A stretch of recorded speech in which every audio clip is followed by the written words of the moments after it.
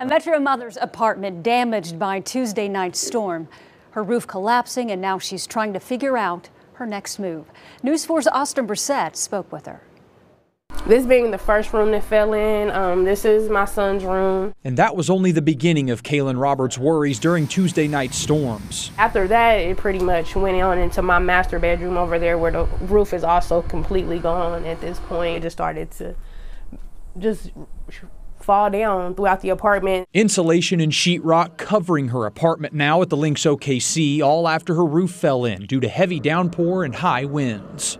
All of a sudden, it sounded like the rain was in the house. That sound coming from her son's bedroom that night. Roberts saying it scared him. I was cooking, and he was like, Mama, my room, it sounds scary, like it doesn't sound right. She originally thought the window was blown out, but when she checked it, that's when the roof came down, and they were both inside. He almost got hit by this sheet over here, but I grabbed him out the way. From there, the roof started falling in throughout the apartment.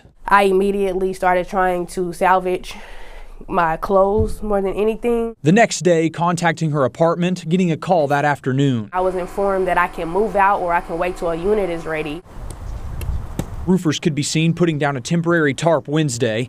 Roberts says she works from home though, but she isn't sure what she's going to do right now. Left with a mess inside and looking for help to get out of it for the time being. I just got to keep on pushing and trying to figure out what I'm going to do going forward. Austin Brissett, Oklahoma's News 4. We checked with the owners of the Lynx, and they tell us they offered Roberts another 2-bedroom, 2-bathroom apartment yesterday and told her she could move in today. They say she declined that offer. She confirmed that with us this afternoon. In the meantime, Roberts says this is also a learning experience for her because she was not prepared with renter's insurance.